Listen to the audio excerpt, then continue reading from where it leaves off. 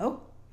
In this video, we're going to create a header element as a Flexbox, and we're going to add nav buttons to it, and we're going to style the header entirely and the nav block as Flexbox containers. So let's get started with our HTML. All right, so we've seen this from the previous video. So far, we don't even have a header element, so let's add that. And we will put it around our H1. Okay, so a header element. And inside that header, I am going to paste a very, very typical nav bar. All right, so it's nav/nav, a nav element containing a UL element, and inside that UL there are 4 list items. Now I have not styled them as A elements, so they're not actually links to simplify this. So we're going to work with these 4 words as if they were links, as if they were actual navigation. Let's save and reload and see what it looks like by default. Okay, doesn't really look like a header. The heading, the H1, looks the same as it did, and now we've got these 4 things in a list. So our first task is going to be to add a header selector to our CSS, because we didn't have that. We worked with these 2 things in a previous video, and since header comes near the top of the page, I am going to put it right after my headings. So I'm adding a header selector to my CSS. And the first thing I want to do is make it display flex. So it doesn't have to be a div. It can be a header, an article, or anything. I have now created a flex container, and it is the header element that I put on my page. So I save and I reload to see if that did anything. Well, it did, because by default, the flex direction is row, and the default start location is the beginning, or the far left side. So the change that we see just by adding one thing, display flex, is we have now taken the header containing 2 things, an H1 and a nav, and those things now become a row, and they go side by side with each other. So how about if I want the nav to be all the way over on the far right side of my header element? How would I do that? And this is part of the justify content. So when we say justify content,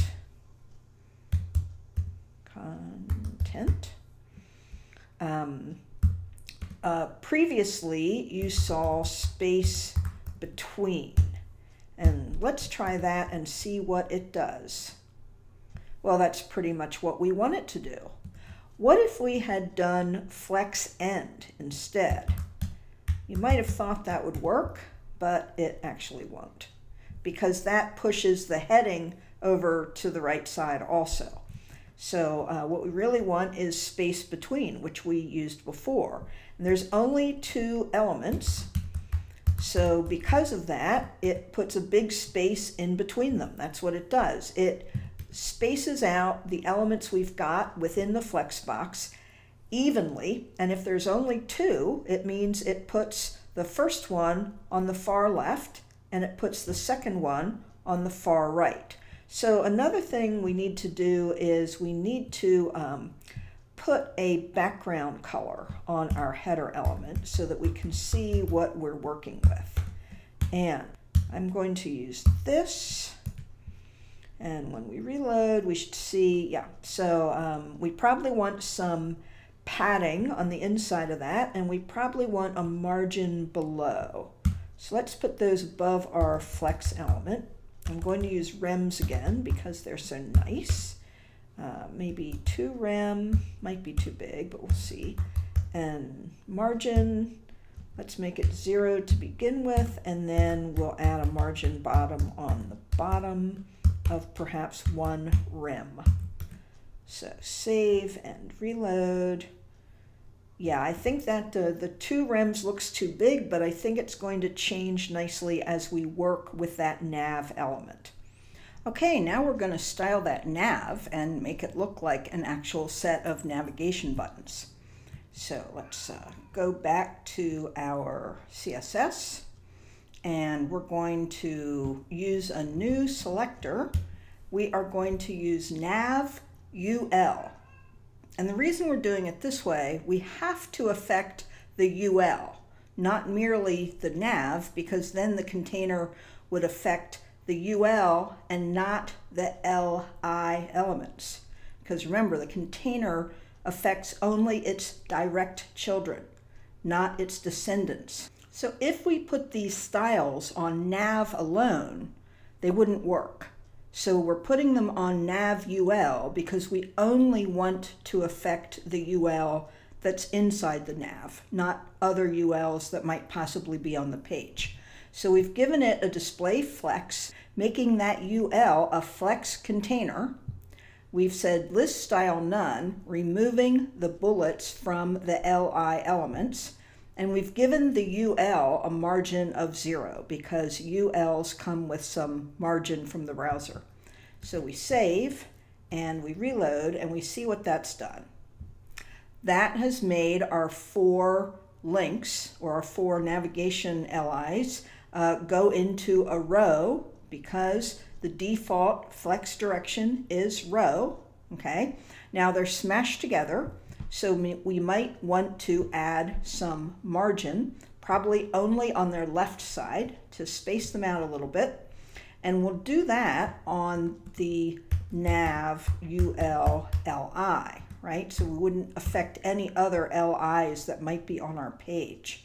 And we can say margin 0 to 0 them out, and then margin left, and maybe we'll make that 1 rem and see what it looks like. Okay, now they're spaced out, they're readable. We might not like their position top to bottom, their vertical position, and we might not exactly be happy with the vertical position of this yet either. So how would we fix that? How would we align these 2 blocks so that they were in the same place vertically? Well, we want them to align probably on the very center of the text, not on their baseline. So the way to do that would be to go not into the LI, not into the UL, but actually into the total containing element, the header. So that contains everything up top, and we're going to affect the 2 elements inside header, which are the H1 on the left and the nav on the right. So we're going to center those along the horizontal axis, and we'll see how this works. That's probably about what we wanted. I'm wondering if there's some extra margin on my H1, because that still seems a little bit high up. Aha! I've got an old margin on my H1 from the past design.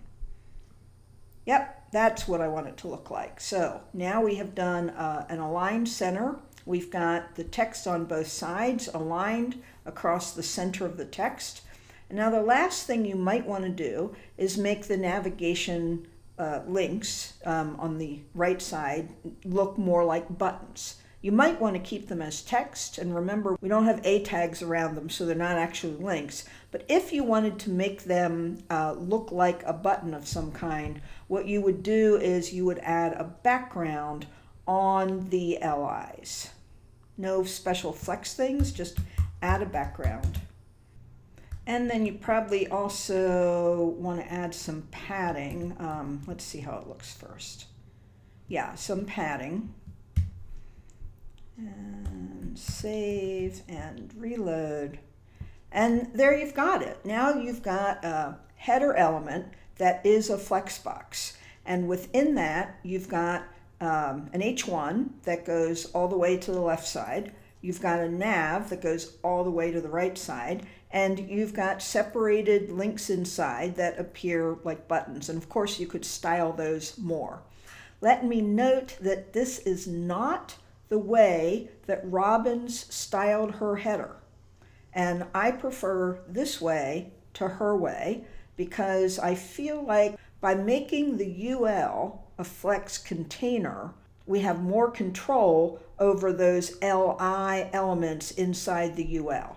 Oh, and how would this go in and out, eh? So when it got very narrow, you see that there would be a problem. So when we learn about responsive design, we're going to learn how to fix nav for small devices like phones. But for now, we don't need to worry about that. And this was your second lesson about CSS Flexbox. There's one more to come where you're going to see a lot more about shrinking and growing.